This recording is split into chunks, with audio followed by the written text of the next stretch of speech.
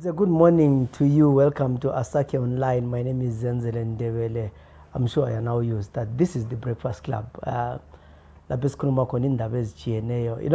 program we talk about politics, we talk about current affairs, culture, transitional justice, and all the issues that affect us in our communities. And I think I want to thank you very much for all the suggestions that we get in our inboxes, references, contact people, because without you, we will not be talking to so many people that we are interviewing. It is really, great honor and pleasure to be receiving details. And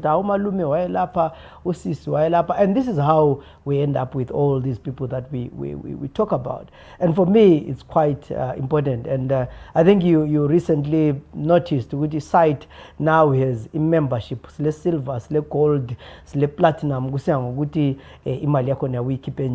would encourage people to join a site membership. It helps us to fundraise so that we can be able to do the work that we do. But also it helps you to be part of the family, have more access to our offices, to our facilities, and also to interact with us more so that you can give us more ideas on what we should do.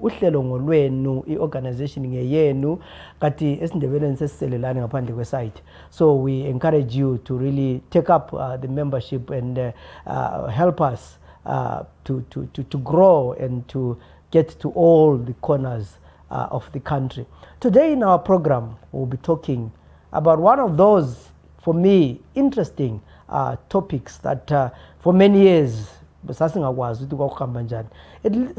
to Gukuraundi, it's linked to the talk on the war veterans and the role of ZPRA in the liberation struggle. But it is quite interesting and maybe a new area that we are just starting. We'll be talking to about Don Nyelani. Don Nyelani is a former ZPRA combatant, but after independence, he joined the intelligence, the Zimbabwe Intelligence Corps, where he participated in the early 80s in the intelligence, and all those kind of things. But it gives us a very interesting perspective when it comes to the issues of who were the dissidents, who did what. And it also becomes interesting that he himself, a person who was in the intelligence, ended up being a victim of the intelligence that he was gathering. His comrades ended up turning against him, and like many other comrades who were former ZPRAs, he ended up dismissed from the army. And I'm asking myself, how many ZPRAs were really dismissed for some, one or two reasons? Some of them really not clear. How many of them disappeared and were never seen again? And how many of them survived? It is really, for me, an interesting story that when we talk about Gukuraundi, we talk about Abazali to the citizens, ordinary people were killed in Kai, Cholocho, Nyamendlovu, Midlands, wherever. But we never really discuss the issue of Gukuraundi in the National Army. How former ZPRA guys were eliminated from the army, arrested, killed, abused, ill-treated, which led to some of them deserting, some of them being discharged, and all those stories. And you ask yourself, but why? Why did that have to happen? And when we talk about Gukuraundi, we still talk about justice. Unfortunately, in Zimbabwe, our justice favors the victor and not the victim. Those who have the power want to decide what form of justice we should look at or we should get. And in any country and anywhere in the world, political justice has never been justice. So I think those in power should know that it is important that they address this issue now, because it will always be there. It will always be an issue. And imagine 2-3 generations when people talk about justice and the people who were the real victims are no longer there.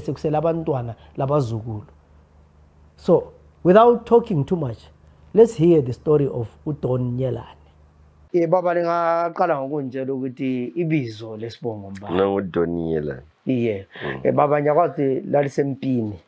Lingasitshela ukuthi na i-training eliyenzele ngaphi? Ngenzele Zambia membership. Endaweni okuthiwa kuse membership. Liqede nini training? 1975. Yeah. So 1977. Liqede 1975. About 1975. Okay. So i-training yaqasa 1975 but yayingasiyo leyana intensive. Yeah. Khona konje ukuthi wona mase lifikile vele lifanele lihlale insuku zonke linjani. But yazoqalisa ngo 76. Miya kusuza phela. Then to early 77. Then I was one of those who were very lucky. After training, I was sent to Russia. Yeah. For further training as a reconnaissance man. Ngavele Russia ke ngaphenduka ngo-1977 kuphela komnyaka. That was 6 months. Ngahlala eZambia ezinkambeni njengomuntu wayengowe Zik. Sasibiza ukuthi Zik thina. No, not Zik man. Kuthi NSO, I mean National Security Organization. Okay. Exactly. So kungena konlerek. Then from there ngake ngabhoda ngezinkamba eZambia ngaka deploy. Wazothi ngo-19 that's memory yami khathesi silahleka. I don't know why. I'm very sorry for that. Okay. First bombardment eyamaluzini yamakhiwa eZambia kwakungu-1978. I still remember it was mhlaka 14 October. Ngise Freedom Camp. That's when I witnessed my first bombardment, my aerial raid. Yeah, kwakukuvisibili sachiwa ngabafowethu khona. Then from there, ngase ngisuka ngisuswa ngelilanga. It was 1978 ekupheleni ngisiya eFeira deployment. So mina yami operation area kuyi Mashonaland North. Mashonaland West, I mean. Much West. And there is about Urungwe and so forth. But I deploy eFeira. So you got a boss and the reconnaissance squad? Yeah, until if you have liqembu sinjangedi. Yeah. Abanye vele yabitask abamele but sisebenza ndawonye collectively. Okay. Thina sasiyithe sasihamba phambili ukuthi siye khangela ukuthi isitha si deploy njani, si lezikhali ezinjani. So that information siyidinga ebantwini and so forth ukuthi basitshengise ukuthi wena kukhamba njani. So but masile thuba sikwanisa ukuthi masingamanyuva singene sikwanisa ukuthi una sibone ukuthi i-deployment yabimi njani. So operator kona pana until 1980. Ngazo withdraw back to 1980 what was declaring the billows and independent ceasefire. Ngase ngibuyele back to eZambia. Ngoba izinengi izinto ngesikhathi uyazwa kuthiwa hayi uba nikabuye ngapha ngoba uyaphonga ukubizwa nje kuphela kula lokho and so forth. Uyenza kunye ku declare ceasefire ngase ngibuyele eZambia. So selisuke eZambia abantu wena ungena kuyiphi yasembo point? Angene Papa. Kanti Papa is Eastern part of the country. Okay. Liyahlala khona bana sekubuya integration wena uqonda ngaphi? Mina nga-integrata Harare ku unit eyibizwa kuthiwa yi-Zimbabwe Intelligence Corps njengomuntu wayengowe reconnaissance. Yeah. NSO. So obviously sabuya singena ku Zimbabwe Intelligence Corps. I'm sure liyazi ibase yakhona ilaphana eHarare International Airport. Yiko lapho sesihlala. Then after independence now ama 80s khona phana 82 3 4 so kusiba le internal problem le so kuthiwa kula lava oma dissident and so forth. So now kwakusho kumsebenzi ukuthi kufanele sibadini. Then I was deployed to 1 brigade la eBulawayo in Ndlovu Nyathela. Then ngibuye ku 1 brigade lapha area yami ngangi operator kiyo ngilapha sidinga laba is paid bridge ikhona indawo othiwa one independent company. So ama battalion National Army would deploy one company but a rotator. So but the thing we were permanent because the operational area in had to 1 brigade deploy 1 brigade.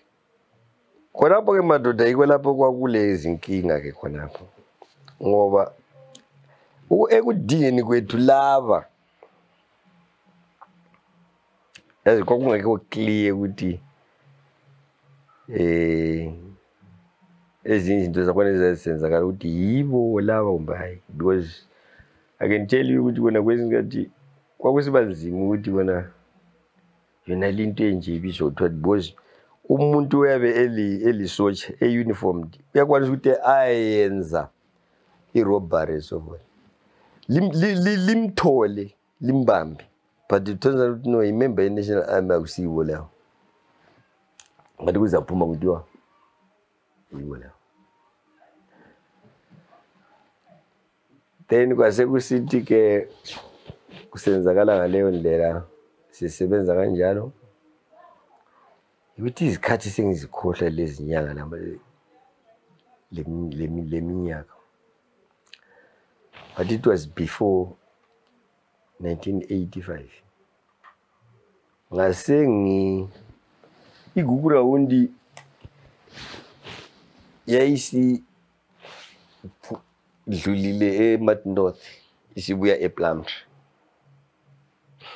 ngoba ngale yayenza ihalf kusasikushela khona le mpela, but bathe sebebuya lapha ePlumtree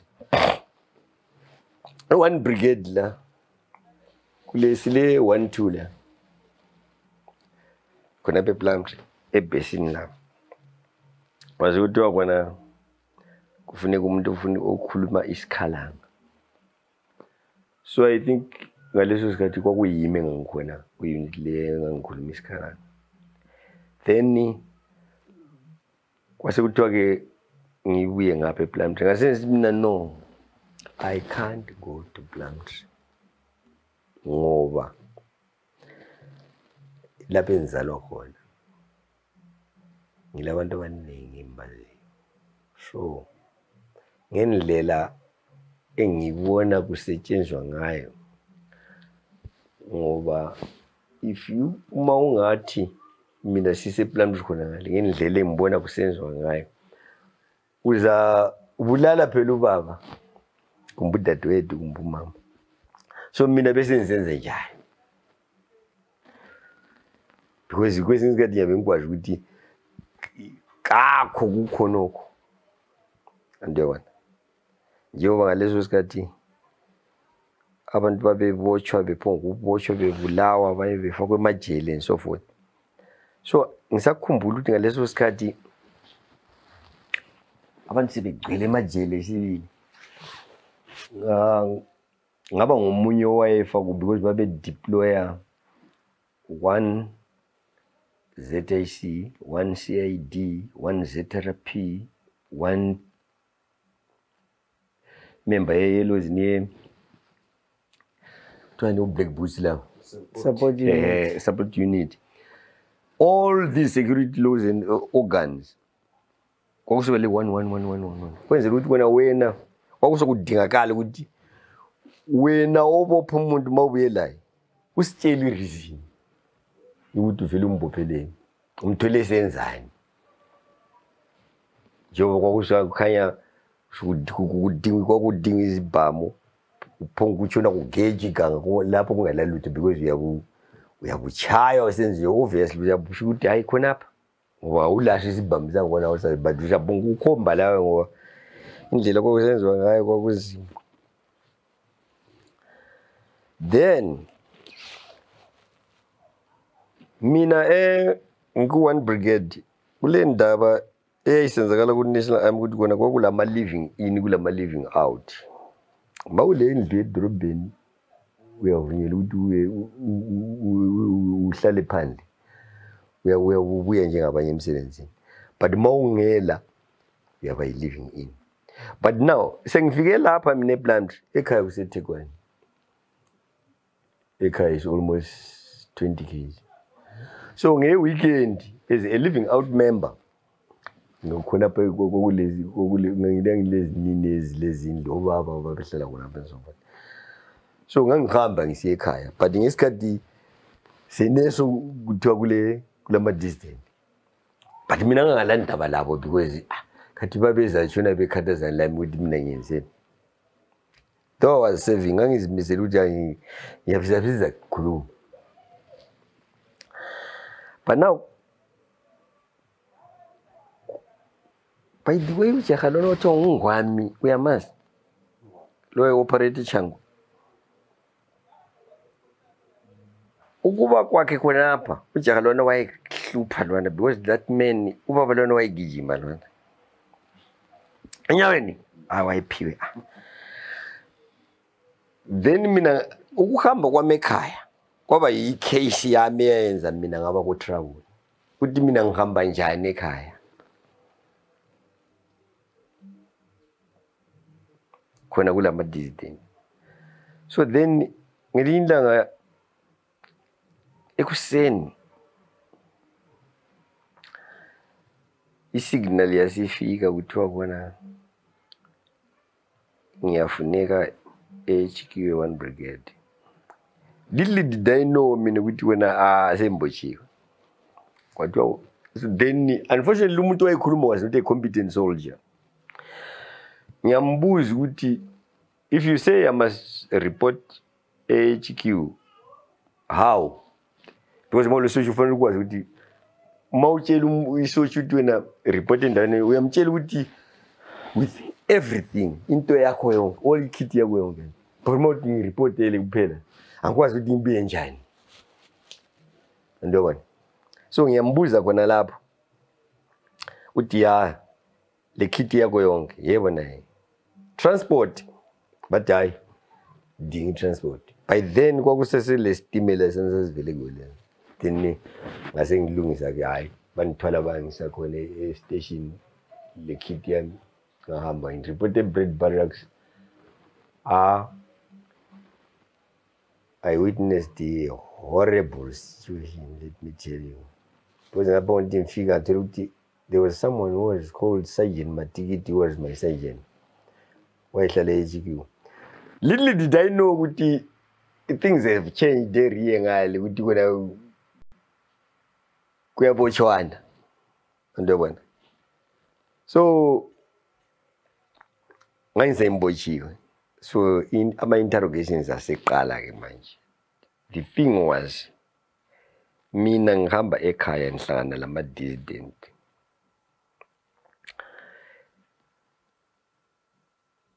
Ngibuya njani bona begcwele khona ngihamba njani waye bengangivulali. Then mina ngibatshela ukuthi no angikaze ndlane labo vele mangikuyi ukuthi ngihambe lapha ekhaya. But now kule enye instance yayenzakele which was reported by me.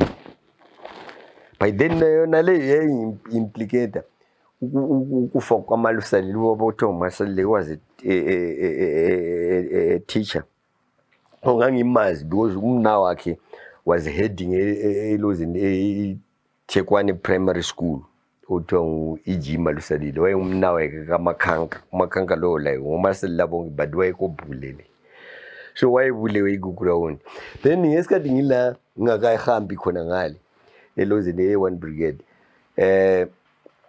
khonapha eplant so as someone who was in operations here ngisebenza ngigqoke so ngangafaki lokho ngangifaki uniform kuphela manje enkambe so then ubaba lo vele ngangimazi before ngingakaye empini so ngiyafika lapha ngiyakhuluma naye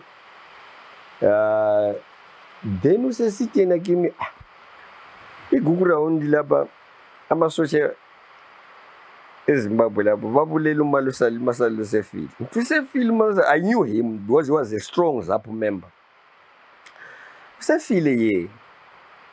So all these things into ezidingakala ukuthi kona uma umuntu engabe ebulewe anything yabiyenzakale according to intelligence laws and operative you report everything. Ubona they will sift and see and assess bebona ukuthi wona umuntu lo kumbe ngendlela aloze ngayo ube yini and so forth. But then mina ngibatshela kanti mangikhuluma so laba abanye ngilabo ngireport enkambeni abazange bakuthanda wona ukuthi ngithi mina ubulewe igugu rawundi kwafanele ngithi ubulewe ngama-dissident hayi khona ukuthi ubulewe igugu rawundi so yindaba yayingidla manje. So I experienced the torture in the form of electric torture. Yazi igetsi mawuthotsha ngegetsi madoda kubuhlungu ngoba I think wathi ngemva kweviki yazi uyabusizwa umkantsho ubuhlungu uyabubaba so but now kuyabe kusithi unwaye but awungeke unwaye umkantsho phela. So khonapho kwakusokuhlangane ukuthi right ngatraina ngaphi kuse ngitargeta ngeze nezondlela ukuthi ngatraina ngaphi ngaoperate ngaphi izikhali zingaphi ngangena kwi-passable point and so forth. Then lapha uyabe usikhuluma la ukukwanisayo kuphela but otherwise ezinye izinto zangibona uyabuvuma manga because of ipain uyabuyiswa. So then mina ngathatha 1 week ngingavumi anything abayifuna but ngabona ku second week sembona ukuthi no lapha kusho ukuthi ngiyalimala okungcono ukuthi ngivume yonke into obela nje. Then they said good into edisifuna le. Then they stopped doing torture. Then one day ngise estoxin anti kuthiwa i-DB detention barracks e1 brigade yona it was dead midnight 12 between 12 and 1.